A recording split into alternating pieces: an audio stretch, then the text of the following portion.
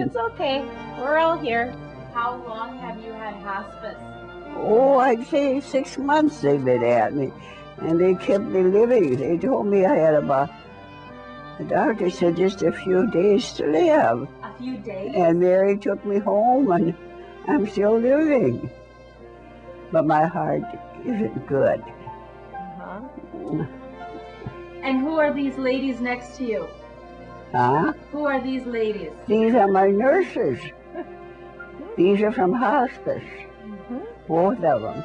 And you can't find a nicer group of ladies from hospice. That's the truth. We have fun, don't we? And they're all nice. What has hospice done for you, Evelyn? Well, it made me feel good because I usually feel good. I tell you, I don't have any aches or pains. Great. But see, I have a bad heart. And I can't walk too good. But otherwise, the darn heart, but they can't help my heart. Has it enabled you to stay in your home? That's right, and I wanted to stay home if I could. Evelyn, you have a really special home health aide, don't you? That comes in and helps with your noon meal and helps you with your bath. Yeah, she's from hospice. Yeah, her name is Pat. Pat, yeah. Pat is very nice. She was here this morning and she put my hair up.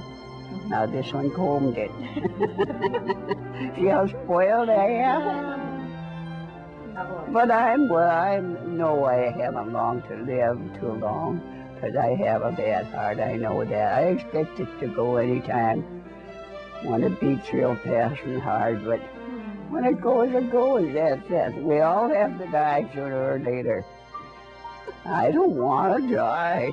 I would like to stay with, I said I wish I could stay with my children and grandchildren because I enjoy them so much, but the good Lord says, calls my name, I have to go. You have a very strong faith, don't you?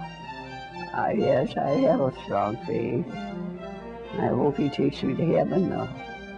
That's the only thing that but I hope he will. Karen, do you get pretty attached to your patients? Very, yeah.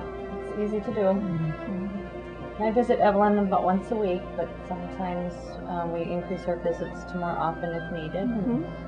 Is it rewarding working for hospice? Yeah, it is very.